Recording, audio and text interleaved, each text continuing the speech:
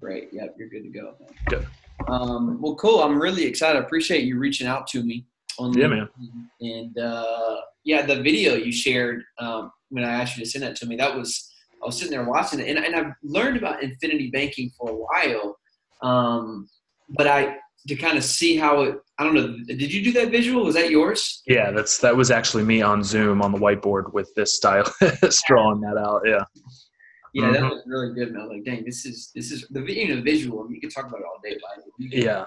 The numbers, I mean, I've done ones where it's just literally spreadsheets and it's going through the numbers on the spreadsheets for different, using it for car buying and just buy and holds versus a fix and flip situation too. And when you actually see the numbers, it's a little more meaningful than just saying, hey, you can become your own bank. Like, no, that's great. Tell me, before we do that real quick, tell me just a brief about your background. Sure. So actually my background is in medicine. I'm recording this if that's okay. Yeah, that's completely fine. I'm happy to be a resource. Yeah.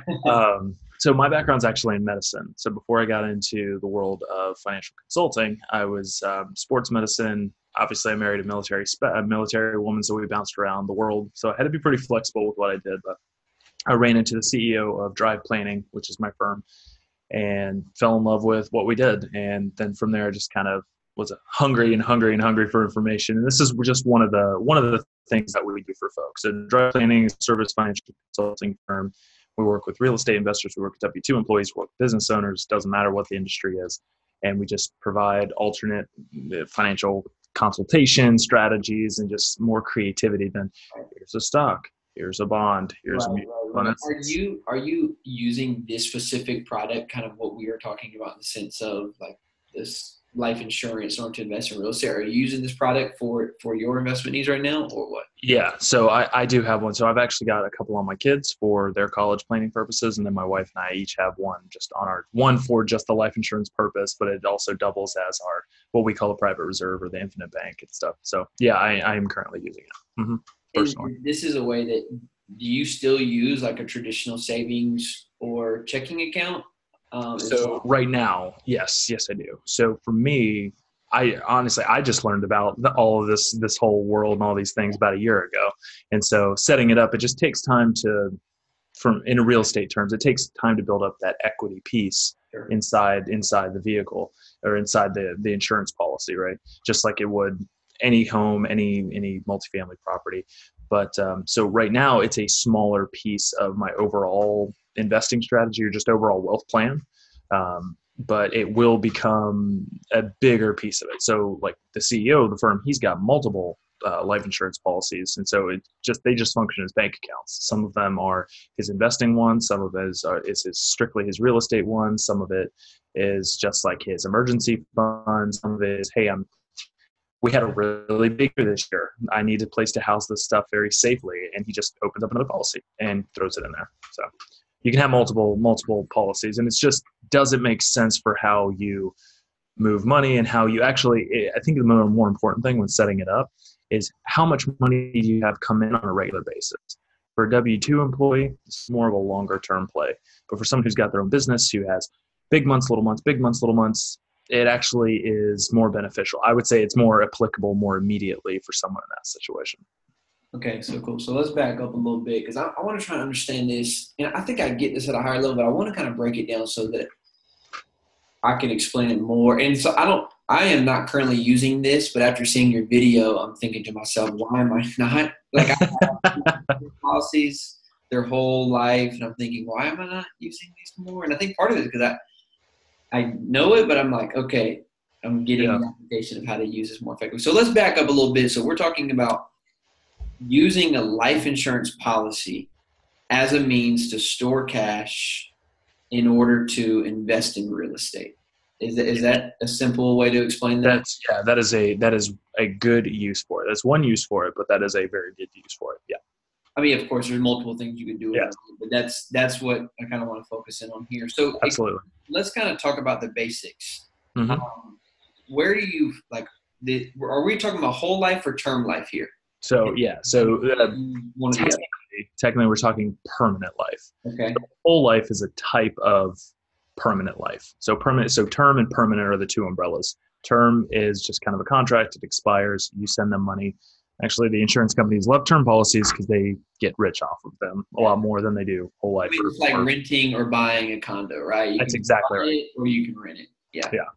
And so whole life is if we look at the very basic definition of infinite banking, whole life is the product that is used for it. So we as a firm typically use what's called an indexed universal life policy. And because it tracks with the stock market, it still has a guaranteed no loss provision, but you also trend upwards. So you can make, instead of just making 5% or 6%, you could make up to 10%. So there's a varying range. It averages out to be about 6 or 7%.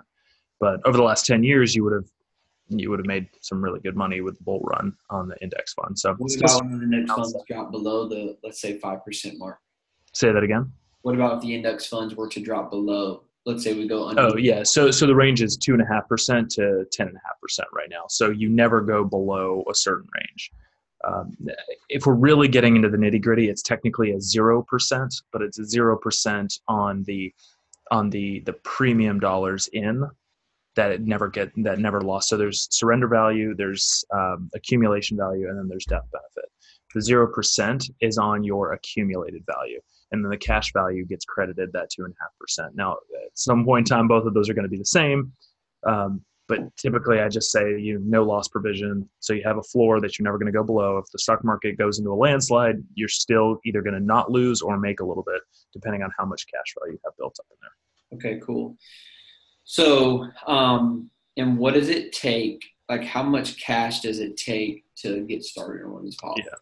So it is an insurance policy. This is like it's the most common question to ask. And it's an insurance product. So it's based off of what is the death benefit? It's based off of how old are you? What's your health history? Are you a smoker? So there's a lot of factors that play into it. And it's also how you want to use it. So for someone who's looking to use it more immediately, I would say within the first 3 years, I mean, you're looking at kind of a lot of money. I mean, if you're looking to do a down payment on a house using it, if you're looking to buy a house outright, you're looking at quite a bit of money, like 6 figures. So let's assume that we have an investor who has $100K, right, Mm-hmm. in cash, and they're ready to invest in a real estate project. Mm-hmm. I mean, I guess my question is, okay, we have this $100K here. Should we look to invest in this life insurance policy in order to do this? This concept we're talking about. We'll get into the concept here in a minute, I'm sure, but we're kind of talking. Let's start with $100K cash. Yeah. So if you, excuse me. So if you have $100,000 in a bank account, here's the biggest thing. There is certain years where you don't have 100% access to that money once you start investing. So if you were to put that $100,000, and again, you'd have to make sure the death benefit is lower. If you're really using it for investing, you have to make sure that you're working with a specialist that has the lower death benefit and the highest cash value rating. So make sure it's kind of bare bones policy. What I mean by that is there's not underlying riders, there's not different kind of term coverages. There's all these little things that agents typically will just throw in there because it's death benefit focused. But if you kind of chip away at that, the death benefit is a smaller component and the cash value is a bigger component. So if you throw in $100,000 into a policy, and let's say if that was the top you could, because the government dictates how much you can throw into here because it grows tax-free and it can distribute tax-free. So the government sets the limit at the bottom and the insurance company sets the floor based on the death benefit, based off the cost.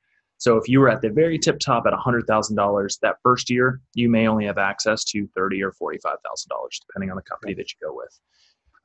Now that next year, if you throw in a little bit more, maybe you really peel back and you say, hey, I'm only going to throw 5,000 in or 10,000 in. You may have access to 55 or 65,000. Again, depends on your crediting system. It depends on which the product. Also depends on the company. But there is that, I guess, catch up period, if you will.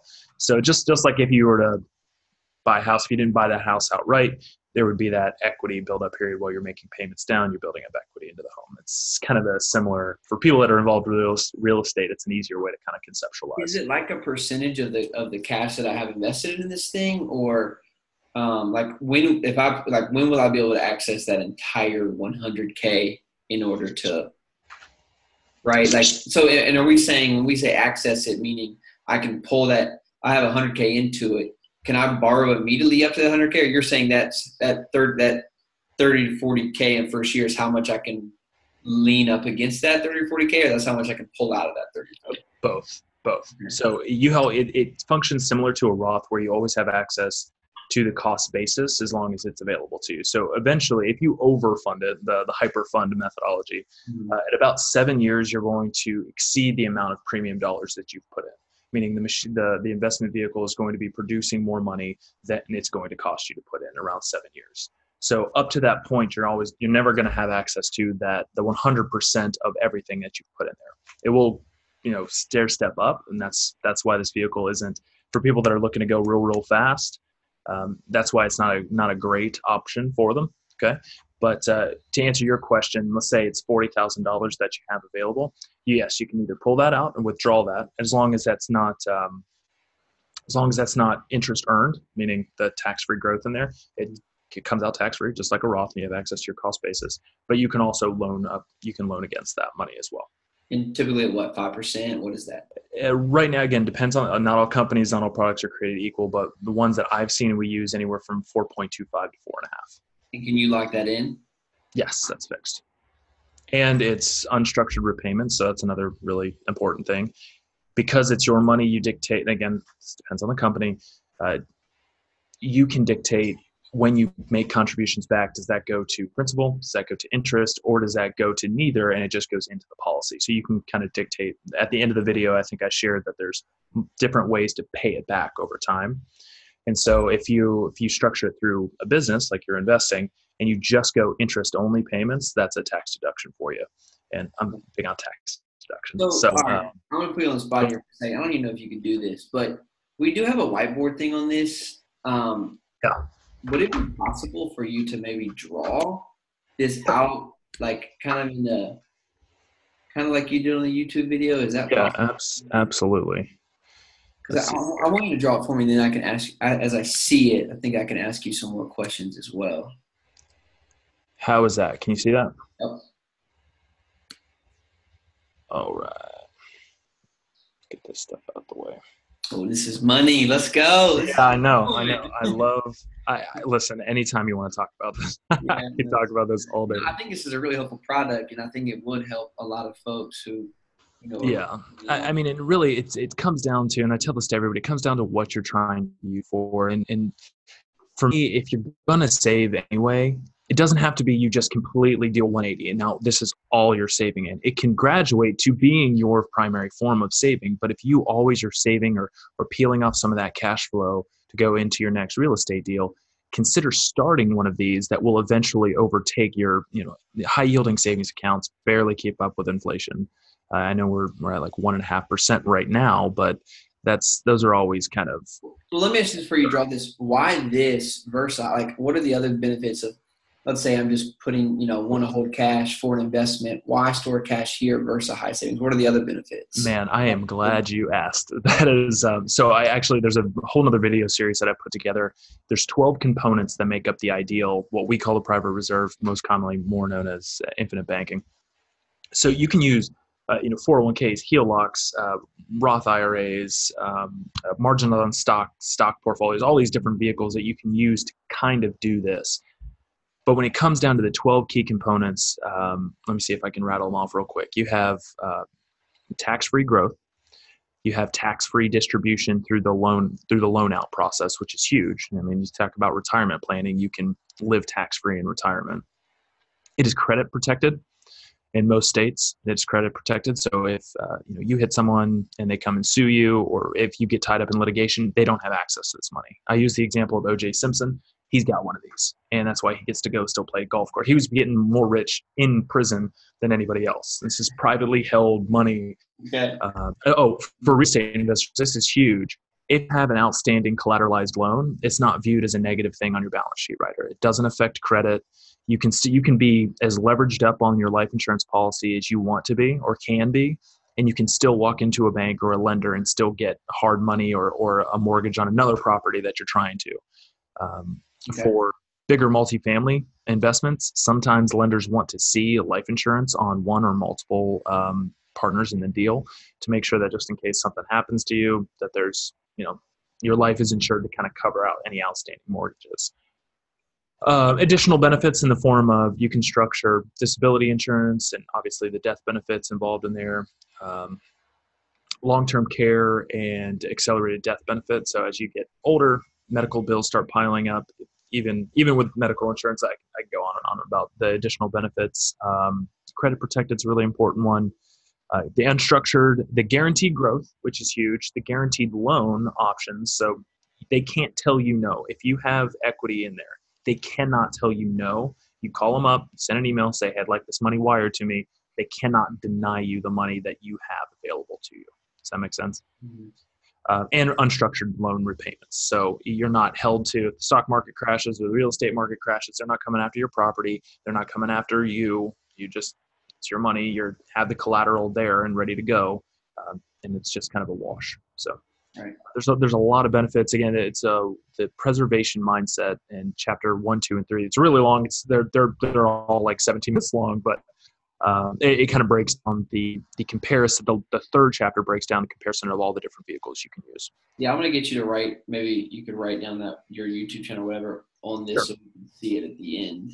Yeah, absolutely. So okay, yeah, let's look at this. Let's look at this picture. Your drawings are pretty good. I'm not going to say words for them, but they are helpful. So yeah, they could use some help. I'm not Picasso, or maybe I am Picasso, because they are pretty obscure. So, and let's keep in mind the person I think that maybe I am, or the people that I'm working with too. Like, this isn't someone who does have cash, anywhere between 50 to 200K. They're looking to invest that cash. Right now, it's most likely either sitting in savings, high yield savings account, or an IRA account, maybe a Roth, 401k most likely as well. Yeah. Kind of those are probably the 4 places that cash is sitting in currently. Of course. Yeah. So when it comes to qualified plans like traditional IRAs and 401ks, getting the money out of those vehicles and into something like this, it can be a little bit tricky. Obviously, you have to consider the tax ramifications and the penalties and stuff. There are certain moves to mitigate the penalties, but again, that's age dependent and how much money's in there and stuff. So, let's take it from someone who's either just an avid saver in just a standard vehicle, whether it's a savings account or a high yielding savings account, or even a Roth for that matter. Okay. So what I always like to say, it's a bucket, and this bucket is ironclad, and it comes with a nice lid on top. So you always have a tube that goes and connects into the top. So just like water, money can evaporate. So this funnel going right into the top of this tube, it's guaranteed to remain in there. It's safe. It's safe. But typically when you say safe, that usually comes with, hey, it's not making very much. This vehicle is a little bit different. So just like anything, it doesn't matter where you house your money. If it's in 401k or in stocks, your market fluctuations and inflations and admin fees are going to chip away at the money. If it's in a high yielding savings account or savings account, inflation is going to chip away at that money. If it's in real estate, you're kind of tied to the real estate fluctuations and all that. So there's always some kind of underlying downside to any kind of where you house your wealth. This vehicle has what's called a cost, an insurance cost. And so out of the bottom comes the term life insurance cost. So just to keep the policy in force, to ensure your life, there is a cost associated with this product. Now, when you're talking permanent life insurance, there is an overpayment that is made. And this overpayment builds up what's called cash value, and in real estate terms, equity. It is the amount of money that you have access to, whether it is drawing out or whether it is loaning or borrowing against. So now what's valuable of having your money housed in here, like we talked about, the credit protected and all that, but it's guaranteed growth. It's consistently winning year over year. I always like to, the percentage will vary. And this, again, disclaimer, everything I'm saying here, not all insurance companies are created equal. Not all insurance products are created equal, and not all insurance agents are created equal when you're structuring this. If you're going true infinite banking concept, the stipulations are a specific mutual fund or mutually held company, so not a stock company, meaning the mutually held company is the policy owners. So me and you, if we have life insurance policies, we are shareholders in that company because we have policies. The company doesn't answer to shareholders that are stock market tied stuff or stock market tied assets. The policy owners are the people that control the company, theoretically drive the success of the company. Um, and obviously it's got to be structured a certain way. You don't just call up your life insurance agent and say, "Hey, I'd like a whole life policy." I mean, they're going to get dollar signs rolling in their eyeballs if they hear that, because there is a lot of commission typically made on this. But when structured well, and you have an agent that's working well, they leave a lot of commission on board, because the important thing for investors is the cash value. All right. So I also want to point out, you're not going to get rich just doing this. That's why it's got to be integrated with, working with you, getting into some multifamily deals. You have to use it appropriately. Right. So let's say 95% of all life insurance policies never pay out, meaning the death benefit never gets paid out because the policy lapses. Most of those are term policies. Some are even whole life or permanent life insurance. But the more interesting thing to me is something that you mentioned. 98% of life insurance policies, permanent life insurance policies, have never been borrowed against or loaned out against. So it means people just don't understand how to do it. And it is complicated. It's not super easy. But only 2% of people are actively using their life insurance policy to enhance their investing. So I'm really happy to be here talking with you to be able to do this. So I digress. So you have your underlying costs associated here. You have a percentage of guaranteed growth, tax-free every year. And this is privately held company. So if you're saving for college, it's not viewed on your assets. It doesn't disqualify you from being able to apply for financial aid. There's a lot of reasons to house this money in a very privately held organization. So you have this tax-free growth year over year, and every month or every year, you're making contributions as well, because it is a life insurance policy, so you're paying premiums. But you can also elect to pay a max amount and a minimum amount. So the minimum amount is what we talked about here. Okay.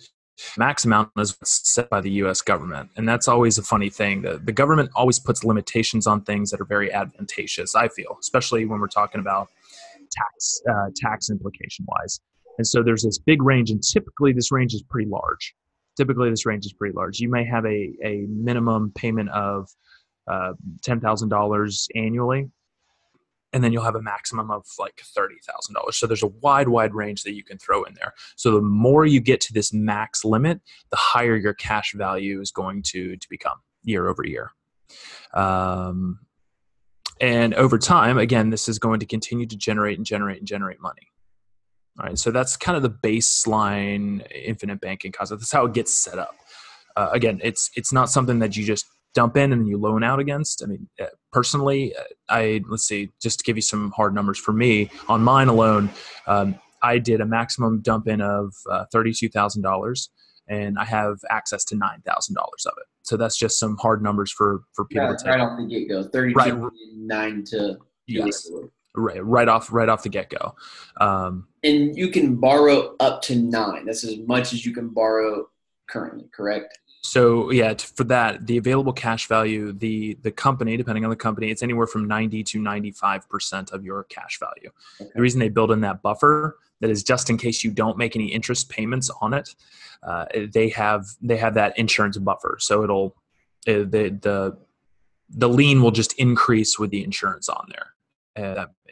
I'm sorry, that didn't make sense. The lien will increase with the interest that you didn't pay back if you didn't elect to make any interest payments on that lien. So it's up to 95% is the highest amount that I've ever seen. So and we use that. We moved all over the country. We moved from Hawaii to Atlanta to Florida. So it's been pretty crazy. But we finally got settled into our house, and our house needed some work. And so instead of paying cash or getting a loan out, we just borrowed against ourselves to redo the backyard, put some pavers in, get an awning, do some work around the house, get a security system. It totaled out to be about $5,000 worth of work. And now we just make monthly payments back to ourselves. But the thing is, we've always controlled that principle. Let me get into that. So let me do a new page here. Let's go back to that fee. That fee that you have to pay, is that when you're putting in that minimum or that maximum? How much on an annual basis is when I put in? Let's say I'm putting in $15K a year into this policy now, or let's say you could put that $32K in every year. How much of that actually gets paid towards like the fees of Right. Yeah. So let's go back to that. So again, that's going to be dependent on your age and your health and everything. So if you're just a younger healthier person, I imagine that the fees are going to be somewhere around 0.075%. And then the term cost is, let's say the 32K is the max you can pay. Probably, again, just to spitball in here, anywhere from 5 to 12,000, depending on your health, if that makes sense. So it's obviously not cheap. Fee, that 5 to 12K, or what is that? That 5 to 12K. What are you saying? Is that is the cost of the insurance. So that's to keep the underlying insurance going forever. That's the cost that it's going to cost you annually. Okay. Again, that depends. Okay. That I'm always leery. It's not because I'm trying to hide the numbers of the cost. I just don't know. Range is fine. Yeah. And it can get much more expensive, for folks that are in their 50s, maybe looking to move their money into a safe vehicle, moving into retirement. I mean, you could see, I've seen it as high as $50,000 annually, of just what they call target premium. It's just so you have guaranteed growth and the insurance product stays in force forever. So I think this is probably what scares a lot of people away from this, right? Because when you say, okay, I'm going to put my cash in here, right? So this is where you got to convince me now, because I put in this 32K. I can only use 9 of that right now. And I have to pay 5 to 12K in fees plus another I say cost for the insurance plus 0.075% of the fee. I'm thinking to myself, why am I giving up this money when I could just go invest that, right? So yeah, exactly. Yeah. So, and that is probably one of the hardest questions to answer. And the best thing I can say to people is don't think so black and white. What I mean is you're not just going to take all of your life savings. Like, hey, I'm working really hard and I'm grinding every day and I'm saving up all this money so I can go put that money to work for me. That's great. But you're putting all that money into one vehicle. Let's say real estate for this example. Why not take a small chunk of it and start this? And then as that investment money, I can't actually see myself, so I hope you can see my hands. Okay. As that investment money is peeling back 8 or 10%, maybe some of that cash flow goes into contributions into your infinite bank. And so over time, your infinite bank is working for you while your money's out here working for you as well. And then over time, your infinite bank becomes your source of, hey, I've got this 30 grand, like you do current state now. You have it in a savings account.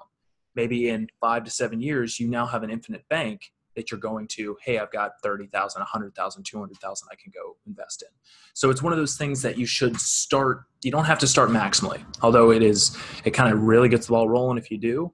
If you are actively investing, a very important thing for you is being liquid. And so I don't want to take that away from folks because you're out there trying to make money doing this investing. So why not take a small sliver of it or a chunk of it and start building up your private reserve, building up your infinite bank to then replace how you have been saving in the past. Mm-hmm. And that was what I would say. It's black and white, like, all right, it's either I do this maximally or I don't do it all. It doesn't have to be that way. Right. This is a product. If you're just looking at it like a product, it's not any good. It's just not good. Right. Yes, do you have the insurance? Yes. Do you have the ability to leverage? Yes. But if this is it for you, not any good. It has to be a piece of your overall plan. It can't just be your plan, if that makes sense. Mm-hmm.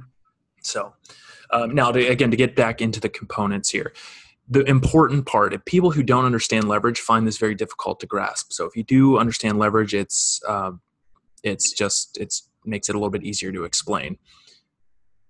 So let's just take $100,000 because math usually works out. So you have $100,000 and you want to invest, or let's just say buy this property out here. And again, these numbers are so inaccurate in today's market. Let's just say you have $50,000.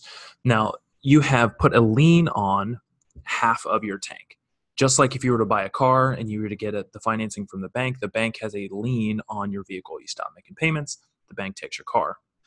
In this situation, the lien is the cash value. And so they don't have a lien on your house. The house is yours because technically from the seller of the home, you've paid cash because that's cash in hand. Now, what are your options from here? And people are like, well, why wouldn't I just buy that house outright? Well, that's true. But now you have $50,000 in equity in this property. Okay. and you also have $100,000 that remains in force. So the principal, the underlying principal, never decreases when you borrow against it. So what we talked about on the first page is you have that guaranteed growth. Let's just call it 5%.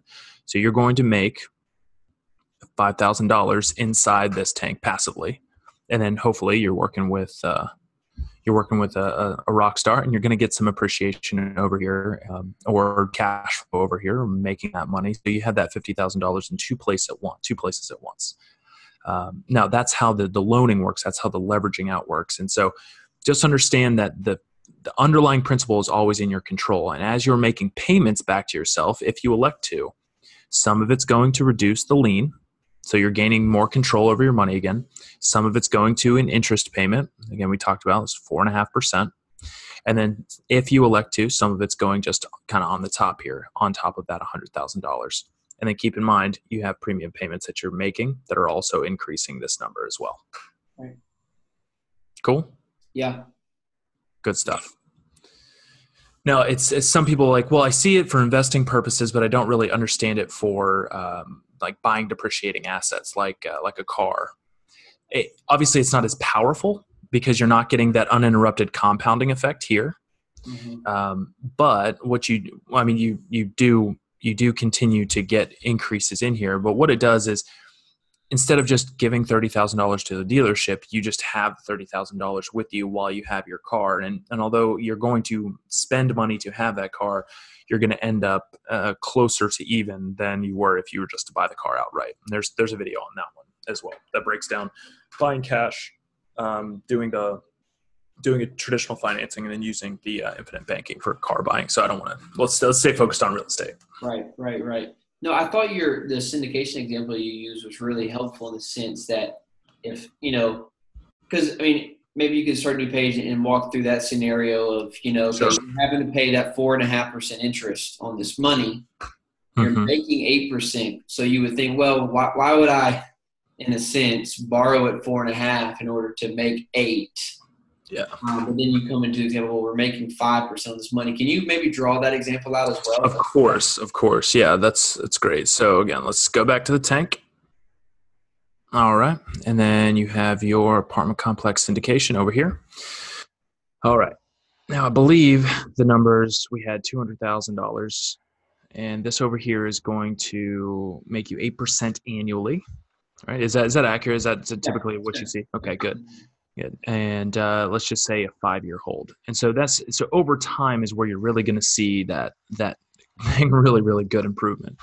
So as I said, for the saver, okay, saver, you build up, and then you spend down to invest, and then you're making that 8% annually, and then you get that balloon payment back at the end, plus your underlying principal. So if you had your 200,000, you made 40K over that those years, and so now you're left with 240,000. So that's great. You made that money back, and you're able to put it to work for you. And that's not a bad way to do it. This is just a little more efficiently, saving done more efficiently. So again, you've taken your $100,000 out, and you've borrowed against it, so you have 100K. All right. So again, as a sponsor, let's say, who's receiving money from an investor, Mm-hmm. that 100K to me just looks like cash from that investor. That's exactly right. It is when these people call up the insurance company and say, hey, I'd like to collateralize a loan for $100,000. They say, great. Depending on the company, historically, a lot of the insurance companies, especially the smaller ones, have pretty bad customer service. That's why you kind of find that delicate balance between big but not too big to help with customer service. But let's say if I was investing with you, I would call my insurance company. They would wire me the money, and then for me, it would just be either a wire transfer, bag of money in hand to you. So for you as the recipient of it, as the person putting on the syndication, it's just cash. Okay. It's just cash. Yeah. All right. And so we've got 4.5% right there. That's what that money is going to cost you. And so year over year, it's going to cost you $4,500 to use that $100,000. And I think that ends up being $22,500. Yeah, $22,500 over that 5 years. And you're going to make 8% on your $100,000 over 5 years, which totals to $40,000. And so just kind of looking at it overview, you're kind of like, what the heck, man? That's $17,500. That's terrible. I just made 40,000 in the other situation. So again, this is including that nice little balloon bonus you get at the very end. So that is what you get. Obviously, not also taking into account capital gains, so it's probably a little bit less than that. But again, if you structure it correctly, that's $22,500 of tax deductibility, and never disregard that as well. So that can be a tax deduction if it's structured correctly. Inside here, though, let's go back with that 5% increase. That's a 5% increase over 5 years of tax-free growth on your $200,000, and so you're already getting a 0.5% arbitrage. But it's even better because the 0.5% is only on the $100,000. The 5% is on the $200,000. And again, that's why you have to be with a good company, because some companies don't allow that to occur either. So just make sure there's a lot of moving parts with this stuff. Just be careful. Really I don't want any hate mail from anybody saying this is such a scam. You lied. Right. What question would you ask if you were talking to someone like yourself in this, to make sure that, hey, the idea is I'm trying to do this and invest in real estate? What question would you ask to make sure that's happening? The 5% is on the $200K in the exactly. That is it. Wow, that's a great question. So, questions are, what is the term? It's escaping my mind. There's an actual term for it. It's like an internal. Oh man! So you can also ask, is there a drawdown effect? That is typically the verbiage I use. So, and they'll say, what's that? And when you explain, is my underlying principal drawn down when I take a collateralized loan? If they say yes or I don't know, maybe look for somebody else. Right. But gosh, there's about their product, right? Then, yeah, right. And that's okay, because most life agents, they want to serve their clients better, so they have contracts with like 1,000 different companies because they want to provide the lowest cost to people. And that's why we work with a very select group of insurance companies that we kind of know the ins and outs of how they operate. We've got existing relationships with their customer service. So we just kind of act as intermediaries to make sure that everyone is getting exactly what they need that fits into their overall plan. And that's, I wouldn't get rich just doing this. There's not a lot of money for me in just doing this. That's why I'm also an investor. That's why I do other things to serve my clients. So that's just another way. If someone's just doing this, it's kind of like, well, what else are you doing, man? What else are you doing? Right. So yeah, so internal drawdown. When I take out a loan, does that lower my overall cash value amount? And they'll say, well, it actually goes on the death benefit. There's a lot of different ways to say it. But what you want to make sure is the interest crediting goes on the total amount of the accumulated value. Cool. Okay, awesome. So we're making 5% of this $200K. We're paying 4.5% of this $100K. Yeah. So let me get my compounder out here, because I don't remember what the numbers actually were. Because when you actually see the hard numbers, it really makes a difference. So your starting balance is $200,000. You're going to make 5% every year. And that's over 5 years. And let's just say you're not going to make any more contributions to it. Just the money just in and flows back. So over those years, that total, that 200,000, not including any of this, this total inside is now going to be $255,261.84, and that is tax free. Now you only have access to, because keep in mind you have a lien on 100,000 of it, so you only have access to 155,261. But after 5 years, you're going to get your 100K back per the investment agreement, and that's going to go to reducing the lien on that 100,000. So at that 5-year mark, that $100,000 is going back into your private reserve. So instead of just coming back into your bank account, it's going back in your private reserve. And so instead of sitting with $240,000, you're now sitting with $255,261,000. Right. Plus $17,500. Now, depending on the terms of your life insurance policy, this amount could go into the tank if you've kind of maxed out your limit for that year. know that that $17,500 either goes into another account, or it goes into another life insurance policy, or it goes into the next investment opportunity, whatever it is for you. So what you do with that $17,500 is really kind of is up to you. I would always encourage you to, if this is your investing money, if this is your investing dollars, make sure it's housed safely, it's growing efficiently, and you don't lose access to it. And also, you said that 4.5% on that 100K is also that's something you can write off as well too, right? Is that what you're saying?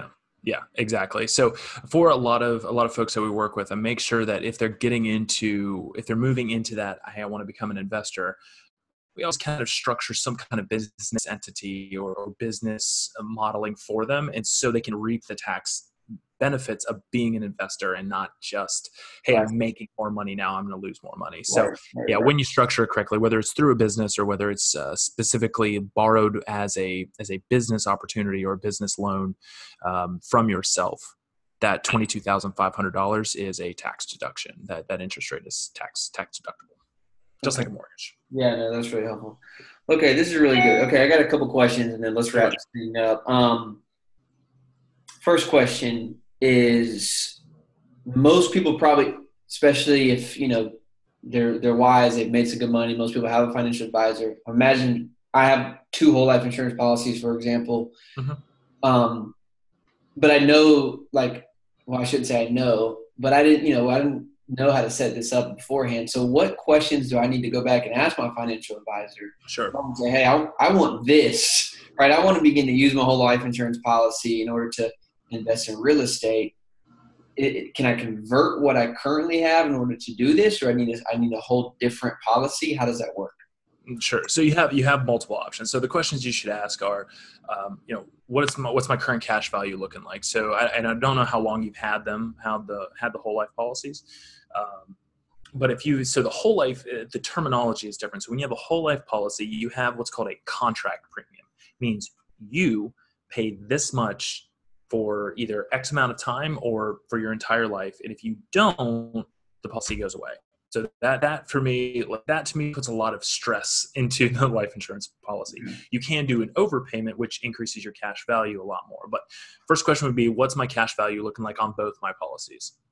And how long have you had them? Have you had them for a couple of years? Have you had them for 10 years? Well, one, for example, was a whole life that I think my parents started on when I was a kid, right? So that's been good parents. Good parents. Right. And then I had another one that we just started after I got married. So one's 20 plus years. The other one is probably 2 years.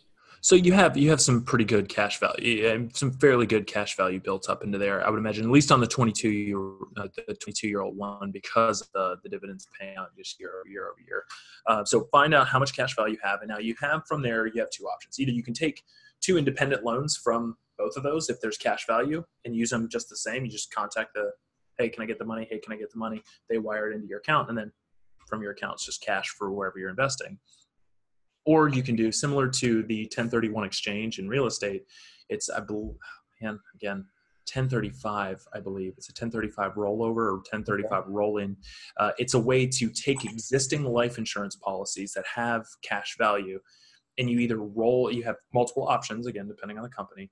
You can either roll all of the cash value into a new policy at your current attained age and your current attained health. Or you can use the existing cash value to pay the premium payments on the life insurance policy. So for someone who had it when they were very young, that's built up quite a bit. But they're, hey, I'm making a lot more money now. I want to be able to dump more in there to house it safely. Let me get a higher ceiling on my tank instead of where it is. You can roll over the cash value, and that lowers the overall cost because it's just pre-existing cash value. Or you make premium payments to get the new policy in force, and that cash value then just becomes available to you. So because it's a way to on the policy will determine what you're seeing, how much you can actually contribute to. Yeah.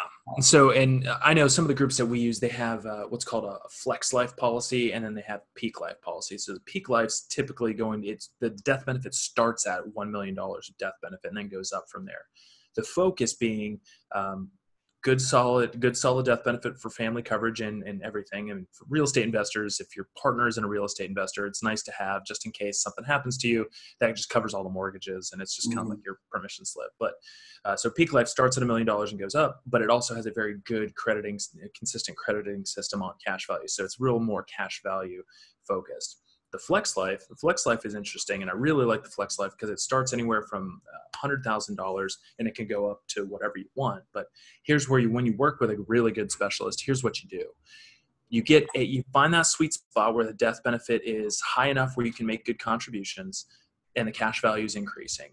Then once you have the policy rolling and in force, say 5 years, maybe 7 years, depending on how much you're contributing, you actually lower the death benefit. Kind of stair step the death benefit down. Now, what that does is it allows you to stop making contributions. You can't make any contributions or the whole tax implication problem shows up. But you lower the death benefit down. What that does is it drives down. If we go back to that first picture, it drives this cost down and increases the cash value accumulation because now you funded it. Let's just say you funded it at a $750,000 death benefit for 7 years, but now you've lowered it to say $378,000. And now the cost is much, much lower, but you still have all this cash value that's year over year increasing for you. And again, not all policies allow you to do that. Not all companies allow you to do that, but good ones do. So that's a good play for more long-term. And the one thing I would say out of the 12 things that make up the ideal the private reserve, so tax deductible contributions are the one things that it does not have. So like 401k, people like 401k because the money in is tax deductible. There are specific ways, and if you talk to an insurance company, they would deny this. Do not do this because we don't like saying that you can do it. You can't do it. It's called premium financing, which that is another. We'll get back. We'll circle back for the next video on that one. But it is a way for people that have that are assuming large amounts in estates. When people have maybe selling off a business or just are paying way too much on tax and are higher net worth individuals, it's a way to immensely cut your tax bill and grow the cash value in this thing just through the roof really fast. So there are alternate plays, but again, it's one of those things. The more you have, the more you can do. For folks, it's not super cheap. Obviously, if your financial world is kind of a wreck, this is not something. It's not magic. It's just math. It's that old statement. This can be life changing if you integrate it appropriately. And like to your point, it's not something that happens overnight. It shouldn't be something you just go all into right away. Right. For most people who have, so what I'm seeing here though, for most people who can afford a life insurance policy, which are anybody who's investing in syndication, definitely will be able to. Yeah. This is something that, and they're already most likely have some type of life insurance policy that they're paying or they're putting money into. This is just simply a way to leverage that account in order to invest. In order to make more sense in your investments. Is that correct? Absolutely. Either you're paying whatever it is already to your whole life or term life, whatever it may be. Mm-hmm. Absolutely. Would you recommend having this? And like you said, let's say, okay, I'm my profile of investor, let's say anywhere from 30 to 45 years old, right? So we all of us have families. In case something was to happen to us, we're normally the breadwinners in our family. So we need a big policy in order to cover something if something was to happen to us. So do you recommend having this with the lower death benefit, like you said, and something else that we're not leveraging? How do you normally help investors think about that? Sure. Yeah. And it's very, very dependent. Typically, if you can wrap it up into one where you have good death benefit and you have good cash value accumulation, you have that economic value assessed amount. So basically your age times your current salary, the working years remaining times your current salary is your economic value to your family. And so whatever your age is to 65, that's how the court dictates it. But it's a good measure for how much death benefit should you have kind of in the ballpark. That number can get really big though. But whatever you and your family kind of feel comfortable with and whatever, we see based off of analysis. There are ways to structure a permanent life insurance policy. And this is a good way for people that are just starting out.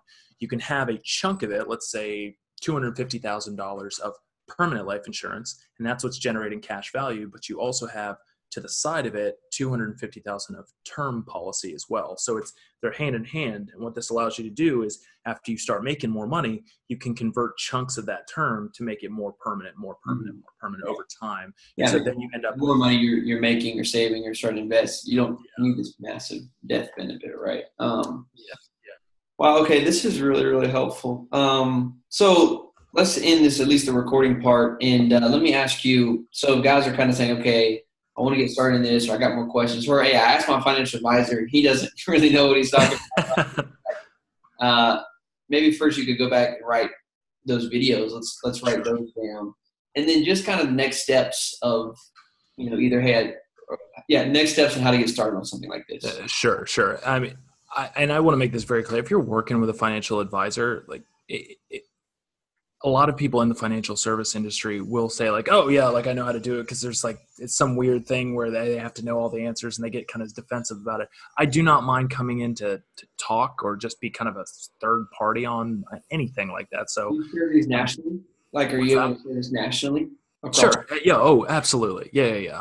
And I'm not looking to steal anybody's business. In fact, our whole firm is predicated off of very collaborative. If people engage with us, everybody that's involved really comes out on top. So if there's ever a chance to talk or educate with somebody about structuring this appropriately, I'm happy to talk with anybody. I'm not trying to steal anybody's clients. I'm just trying to make sure that this is really kind of a game changer for investors. So it should be more well known than it is, but other people out there that are doing it. Some are very specific with who they work with, but a guy named Garrett Gunderson, I don't know if you're familiar with that name. Garrett Gunderson has a company called Wealth Factory. He focuses very heavily on business owners. A guy by the name of MC Laubscher. He's the host of the Cash Flow Ninja podcast. If you haven't listened to the Cash Flow Ninja podcast, it's awesome. He's a really good guy. This is where I've learned about the infinity banking concept, actually. Yeah, really? I just had a convo the other day. That's funny. When I first, I was talking a couple months into me joining up with my firm, I got to meet MC just kind of very randomly at an event, a big training event on some financial software, and had no idea who he was. And then I looked him up and I was like, whoa, he's kind of a big deal. MC, there's your shout out, man. MC is seriously, whether he knows it or not, he is a mentor of mine for sure. He's taught me a lot about this business than he probably realizes. So let's see who else is doing stuff like this. What did you say Garrett Gunderson's company was? Wealth Factory. Okay. So what's yours? Let's wrap this up. So Drive Planning, let me write that out. So Drive Planning is the name of my firm. Okay. I would say where we differ from MC's approach and Garrett's approach is we work with a much, much wider range of folks.